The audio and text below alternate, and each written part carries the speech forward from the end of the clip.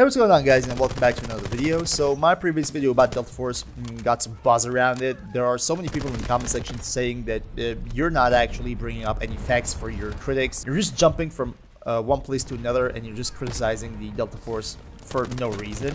And the reason for that is simply because the open beta is exactly the same as the PC alpha test, and nothing has changed.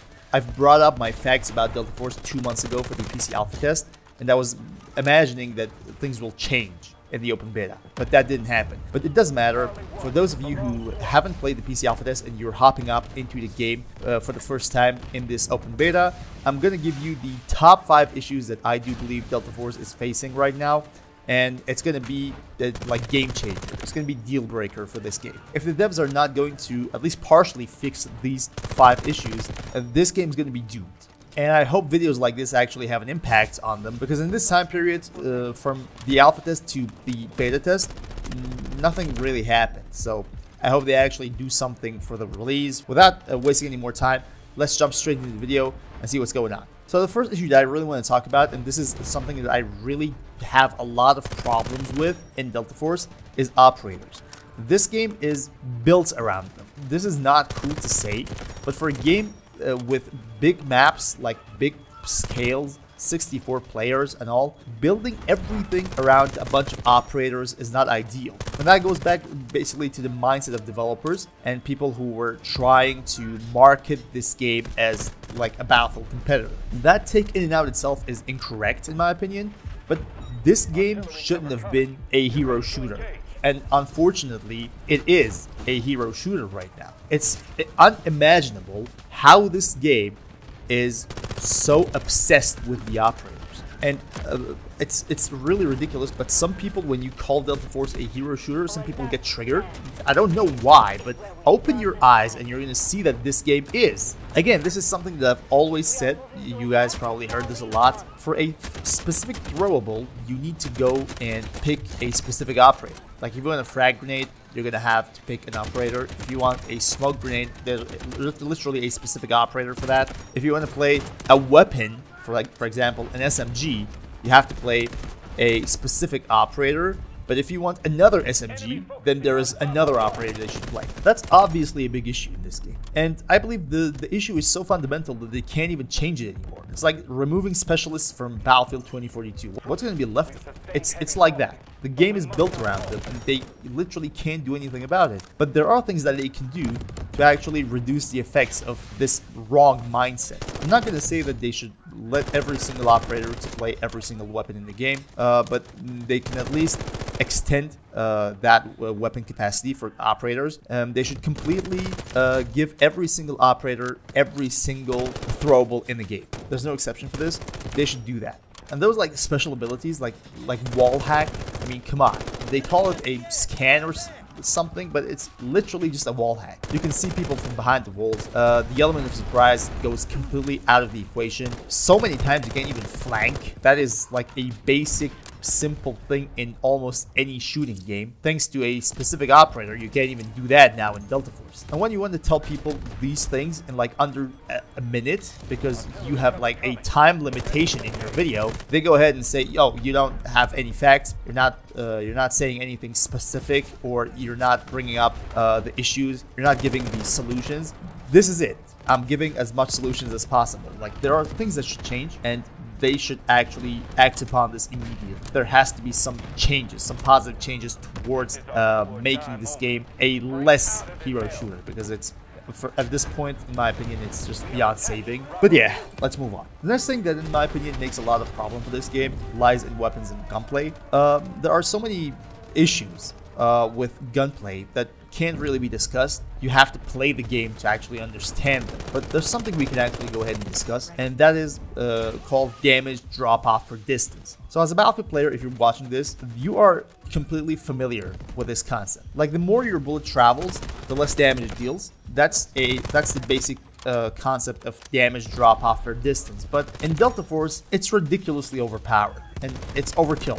It doesn't need to be that much. Like, the AKS-74 is probably one of the strongest weapons in the game, and that weapon can't even do anything in beyond like 50 meters. Like, we as Battlefield players, we do know what tap firing is, but even tap firing can't save you if you're bullets are like dealing 10 damage and like 60 meters. Tap firing can't save you anymore. And you have to basically mag dump someone from like 50, 60 meters to be able to get a kill. At some points in my gunplay, I just completely forget about it. Oh, come on, that dude is like 50 meters away. Why even bother? And just forget about it.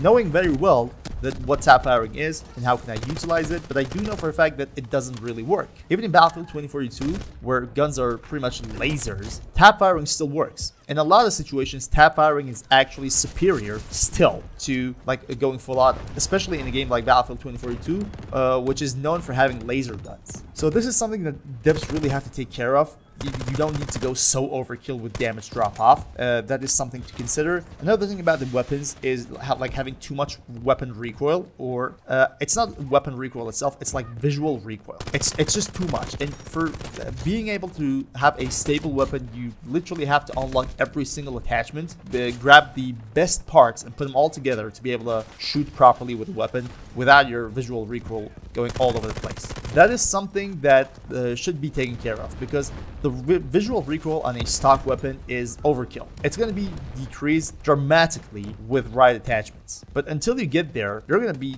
like literally disappointed in the game and in yourself. In my opinion, that is something that has to be taken care of. The visual recoil should not be that much. If they want to have a realistic approach, that is not even realistic. If they want to consider the fun aspect, that kills the fun. There's literally no logical reason behind it to have something so overpowered in the game. Moving on to the next point here, in my opinion, the map design of this game has already some serious issues, and one of them is the exact issue that 2042 had back in the day, and it still has to this day. Like in Battlefield 2042, the maps have little to no cover in most of their areas, and there's like an open terrain without anything to take cover, and you just have to like push through a open terrain without any cover, and you're being shot at from every single direction. That's something that Battlefield 2042 has in almost any given map. But considering that 2042 was marketed as a battlefield with the capability of having 128 players in every map, at least DICE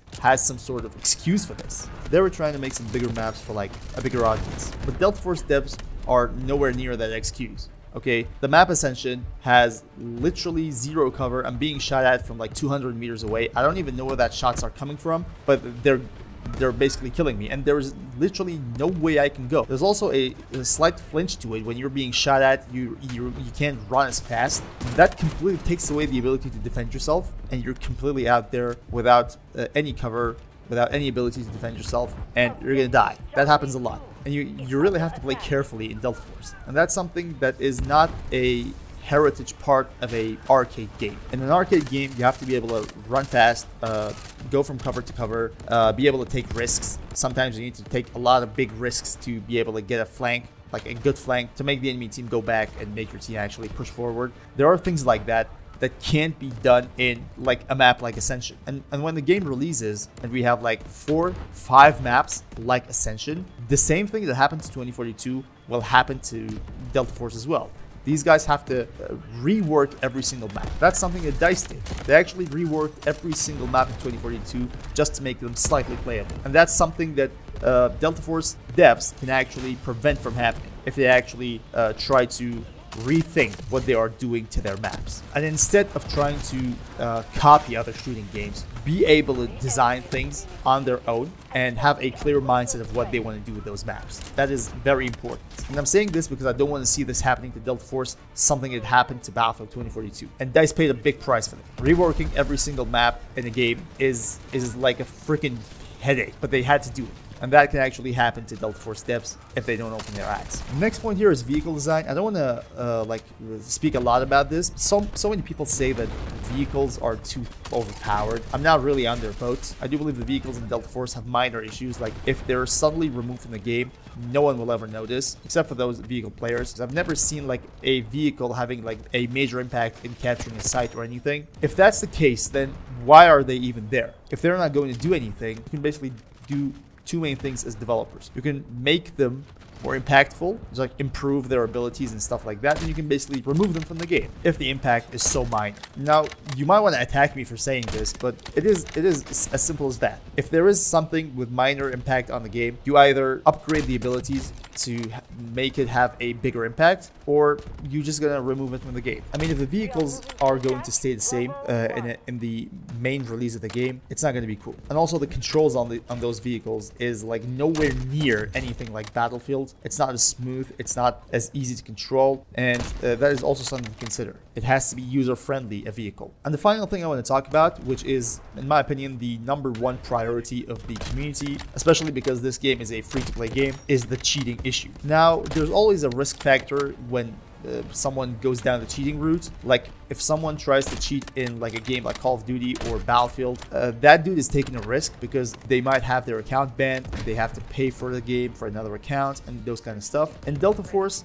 that's not the case because the game is free to play. All that dude has to do is to make another Steam account and they're in the game. That's it. And because of that, Delta Force devs have a very harder job to do in order to stop these people from cheating. And with the current state of cheating in the world, like, there are so many shooting games that are dealing with this issue every single day. Games like Rainbow Six Siege, games like Battlefield, Call of Duty. There are like big companies actually creating these cheats. You have monthly subscriptions, so it gets really harder for anyone to be able to go against them because they have a lot of money, they have big resources, they have the manpower to actually go and do whatever they want with a game, with an online game, and it's really hard to go against them even for like AAA companies like EA. And I'm not a smart tech specialist to give these guys some advices on how to do this, but I know for a fact that the community is really concerned about this. I've seen cheaters in the open beta, I've seen cheaters in the PC alpha test, and I'm pretty sure that I'm going to see cheaters in the upcoming release of the game.